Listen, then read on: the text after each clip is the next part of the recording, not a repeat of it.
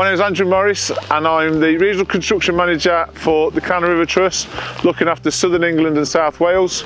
We're here today at Caen Hill locks, looking at the construction work that the Direct Services team are doing to the top 4 locks of the flight, relining the lock gates in order to conserve water for boaters and our Trust volunteers to use. Yeah, looking after a heritage asset that's been here for over 200 years, there's always something different and quirky about each and every one of them. All these here were built the same, but there's some different aspects in there with the brickwork or the way the lock gates fit, so it's always something nice and interesting to learn. We're custodians of a 200-year-old asset. I want them to be here in 200 years' time, so I like to make sure all the maintenance work we carried out is there for its heritage value. The work we're doing here, a duration of 12 weeks, we're working on the top 4 locks of the flight, relining the lock gates, carrying out some brickwork and pointer work, and the main thing is to preserve and conserve the water so our boaters can go up the flight with ease. We're also making sure our lock gates are balanced so users can open them and close them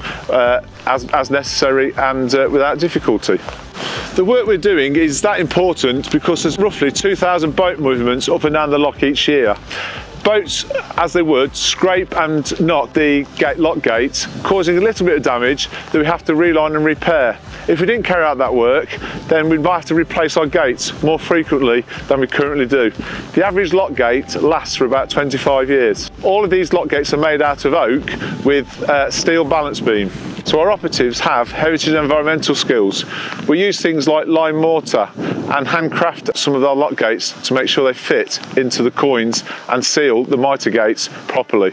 At the moment, we have not come across anything really challenging, apart from things like today with the weather, which does set us back slightly, but hopefully in the days to come this will improve, which means we'll keep on schedule for our finish date within March. The work we are doing here is worth around £70,000, which is part of our £45.1 million investment over the winter period.